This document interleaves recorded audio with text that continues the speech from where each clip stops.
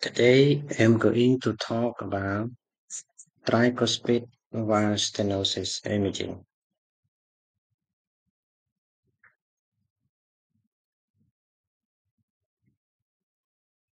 So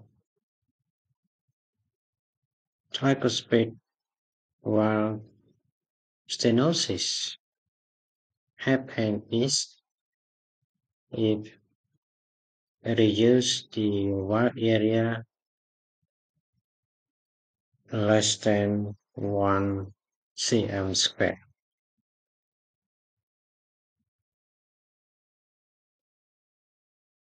In comprehension, most common signs and symptoms like fatigue, exertional syncope,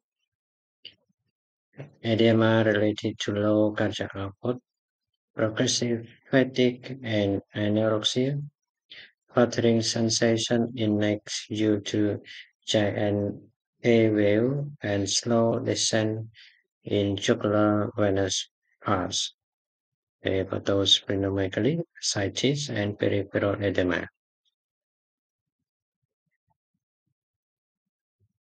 Etiology. Rheumatic heart disease is most common cause. Carcinoid syndrome is second most common cause.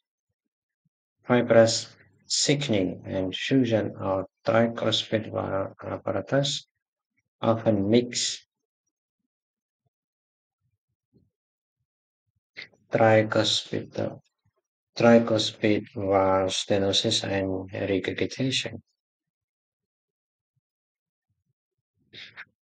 The top of differentials of tricuspid valve stenosis are rheumatic heart disease, obstruct- obstruction of tricuspid valve, congenital tricuspid valve stenosis, complication of other diseases like carcinoid syndrome, medication, eosinophilic endomyocardial fibrosis, endomyocardial fibroelastosis, or lupus. The best clue to diagnosis is mean Doppler gradients more than 5 mm AC across, while considered significant tricuspid valve stenosis. Gradient is rarely more than 10 mm AC. So the morphology of the tricuspid valve stenosis is uh, secant and Justo dome tricuspid left right atrial enlargement, dilated inferior vena cava. In radiograph, we had to find marked right atrial enlargement, dilated of superior vena cava and ascicus vein. Pulmonary artery appear normal unless associated mitral valve disease.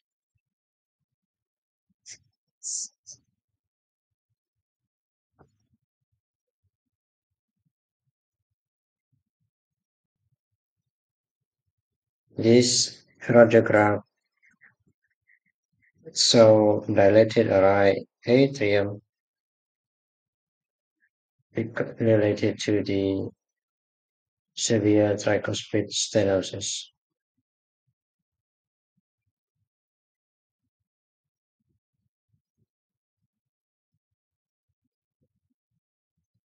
On the lateral view, the same patient. So dilated bulging inferior vena cava.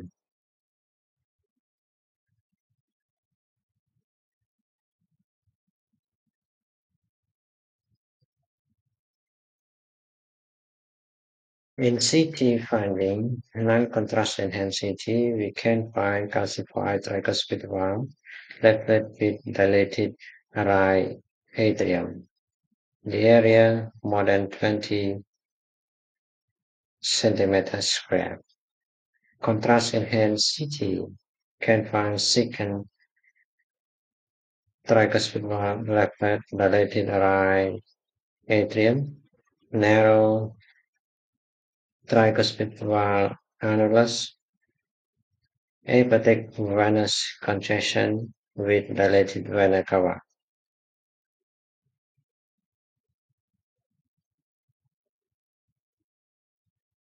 This CT image shows thickening of the pulmonary and tricuspid valve left with associated valve stenosis due to carcinoid heart syndrome.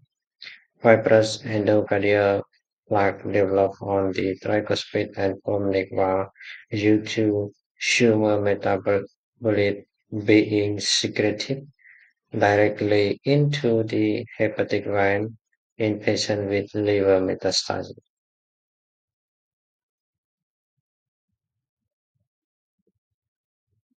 This CT image show the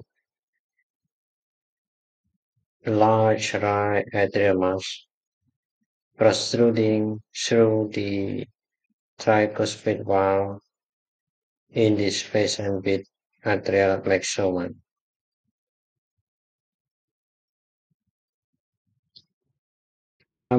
I finding also similar to the CT, so we can find thickening tricuspid valve left restrict diastolic opening, gastric flow jet from tricuspid valve into a right ventricle, a right atrium enlargement.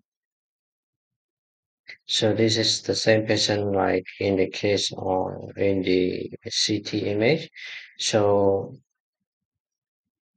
a right atrial causing functional stenosis of the tricuspid valve indicated by a spin dephasing flow void artifact directed from the tricuspid valve into the right ventricle.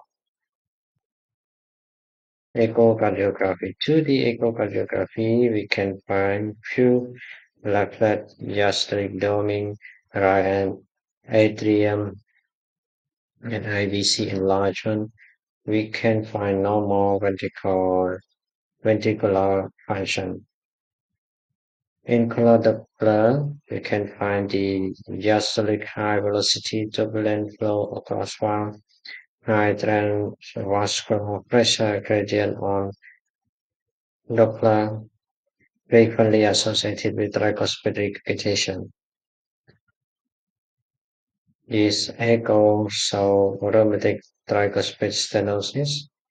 Note the restrict motion of the second tricuspid black during gestalt. This image show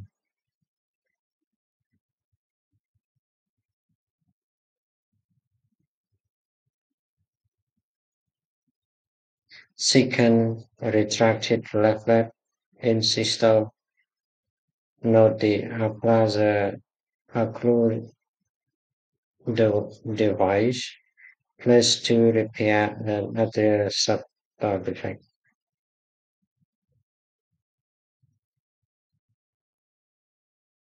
Until us where the blood through the tricuspid valve in a case of stenosis so elevated transvascular velocity, the mean gradient can be determined from this.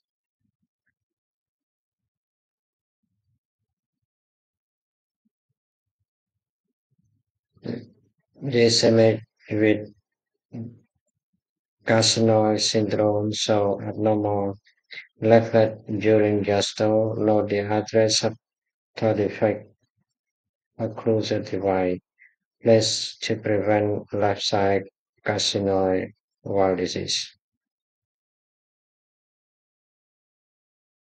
This echo image with Doppler aromatic tricuspid stenosis, so an elevated inflow velocity with color aliasing at tricuspid orifine.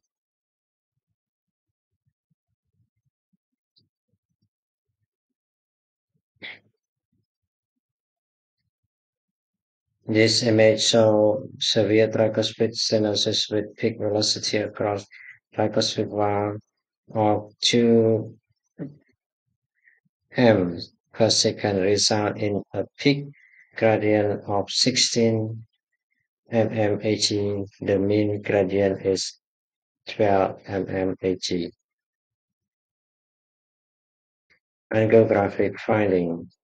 I can find right atrium, AVL, diastolic mean gradient of 4 to 8 mmHg across tricuspid valve.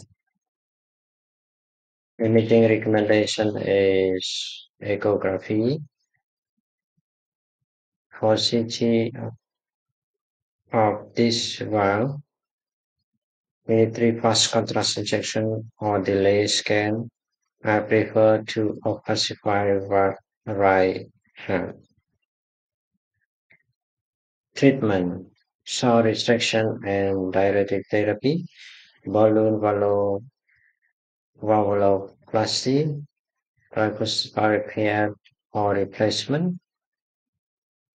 Thank you.